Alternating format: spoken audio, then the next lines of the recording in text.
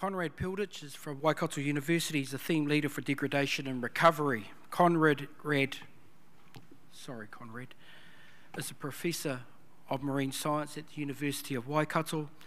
His research interests focus on the dynamics of marine soft sediment ecosystems, which is amongst the most affected by human activities. He has worked extensively in both coastal and deep sea environments. Recently, he has focused on determining biodiversity and ecosystem function responses to globally important stresses in our harbours and estuaries. Conrad's biophysical research interests provide critical links between field-based science and models of ecosystem processes that underpin marine management.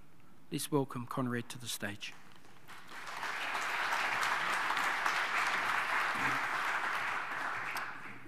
Kia ora pia, kia ora whānau. I must admit to be suffering a little bit of imposter syndrome, both with the introduction and also as a non-fisheries scientist speaking in an economics session, but I'll do my best.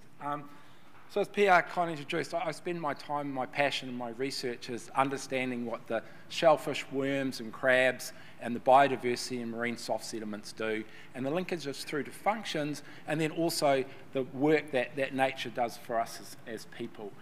And over the years, I've been monitoring the decline, as many people have, the reductions in biodiversity that have been occurring both in our oceans but also globally as well.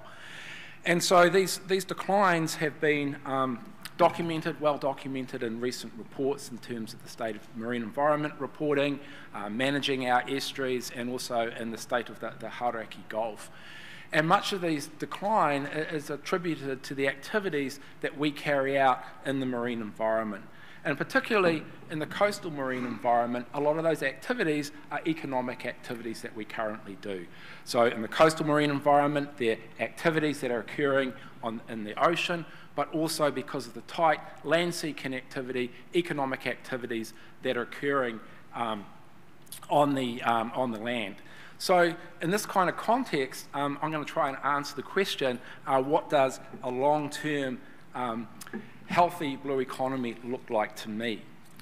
Well, I guess for me, when I was thinking about this question, is we really have to evolve our relationship with the Moana, and we need to evolve it from one that is dominated by a negative reciprocity, I've worked hard to say that word, and shift it from what Salins defined in Stone Age economics as one where one party attempts to act entirely on their own self-interest in pursuit of material advantages or profit.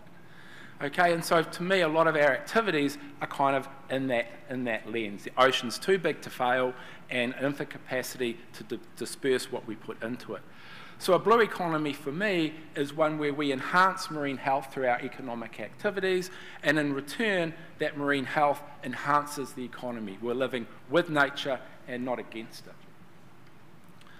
So in a very simple series of statements, what a long-term healthy blue economy looks like to me is summarised in these 5 things that I'd like you to take away from my short presentation today.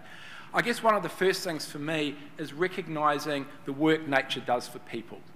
Okay, and it seems like a fairly simple concept, but 40 to 80% of the oxygen we breathe is generated by the oceans. Okay, very simple statement. With healthy, productive ocean ecosystems, that service is being put under threat. The ocean also sequesters vast amounts of carbon. Okay? It stores it in the sediments, removes it from the atmosphere, and moderates climate change. So much of this work that nature does for people is underpinned by healthy ecosystems, by biodiversity. So a healthy blue economy takes into account those goods and services and the work that nature does for people that's often discounted or unrecognised in current models. A blue economy, to me, is also regenerative and restorative activities are part of the doing. We've documented the decline. The oceans can recover, but it needs help. So if we're taking from the environment, we also should be giving back to the environment as well. So that regenerative, restorative activities are not special, it becomes the norm, and it's the way of doing. In a healthy blue economy, I'd like to see marine protected areas used as tonga, as valuable assets that improve environmental and economic well-being. We know from some of the research that's been done out of Lee Marine Laboratory that that small, tiny reserve disproportionately contributes to snapper recruitment in the wider Hauraki Gulf.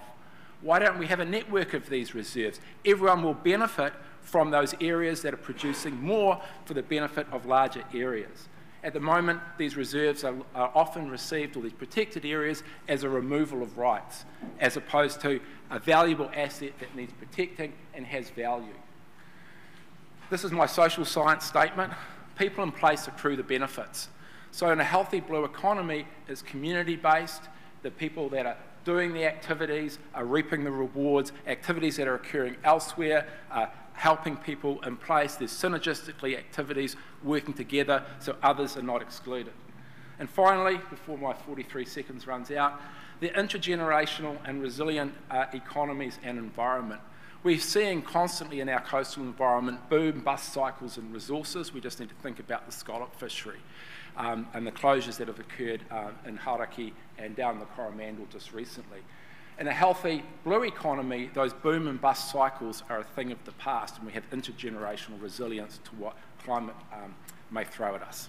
And that's me done. Thank you.